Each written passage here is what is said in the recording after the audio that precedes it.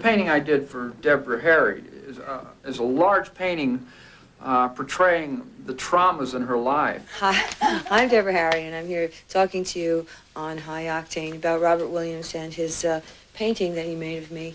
Debbie Harry was out wandering one night through New York, going home after clubs had closed. And I had on these awful platform shoes, and my feet were blistered, and I couldn't walk. And she decided to get in the car with the guy, and got in the car with the guy and slammed the door, and she noticed as soon as she shut the doors, there was no door handles or window cranks, and she was trapped inside. So the guy had left 2 inches of window open at the top to talk to her in the first place. So what she did was she just reached for that crack in the window and popped the door handle out and fell out on the street.